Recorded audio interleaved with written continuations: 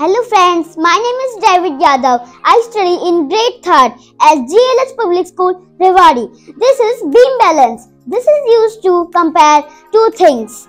When I put one onion in this side go down and this side go up. When I put one lemon in this side still down and this side still up.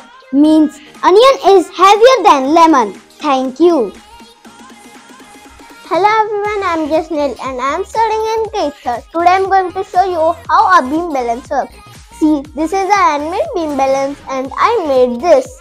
A beam balance is used to compare two things.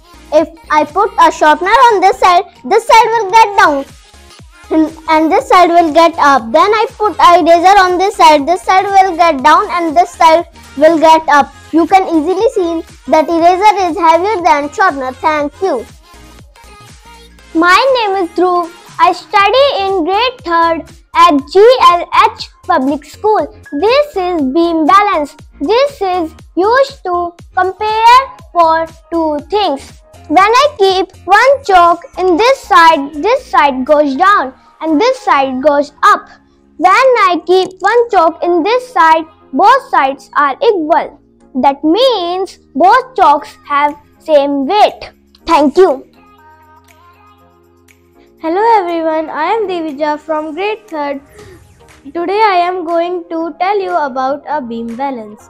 This is used to compare two things. For example, when I put a chocolate in this side goes down and this side goes up. When I put a butter in this side is down and this side is up.